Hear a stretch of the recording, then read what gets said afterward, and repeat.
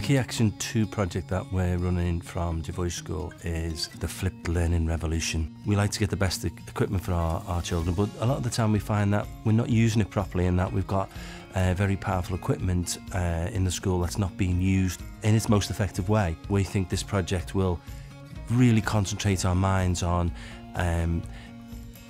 using that technology more efficiently for the benefit of the children and for their learning and for the long-term impact on their education. Every single member of staff has travelled to another country over the last project we did.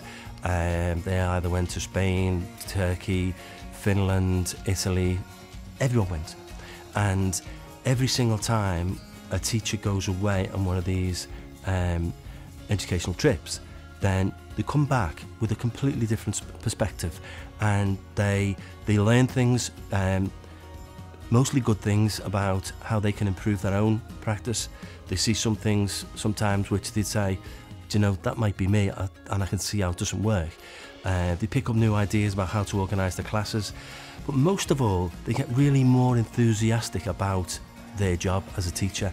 It's a massive opportunity for us as a small school in an area which is quite economically challenged and socially challenged, to be able to get the opportunity to do this, because under normal circumstances or without Erasmus Plus, the opportunities just wouldn't be there for children that we represent.